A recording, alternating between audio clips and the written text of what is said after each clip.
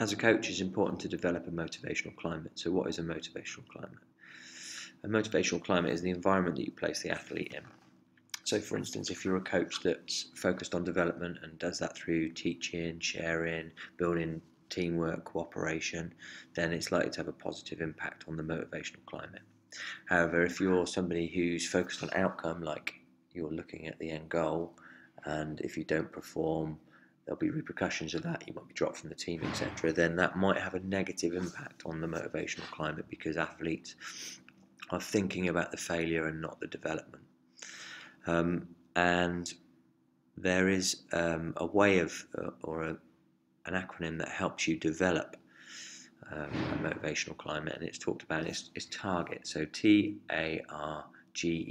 and the first one's task. So they talk about having a range of tasks that require the athlete to actively participate in learning and making decisions to develop them. Okay. Then the next one's authority, and that's giving the athletes authority over monitoring and evaluating their own learning and decision making. So actually they're learning from themselves.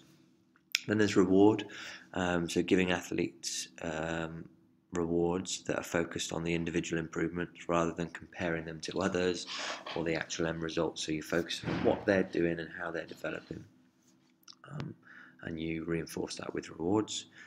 Then the G is grouping, so giving the athletes the opportunity to work in groups so that they can develop skills in groups and share kind of best practice within those groups. Then we've got the E, which is evaluation.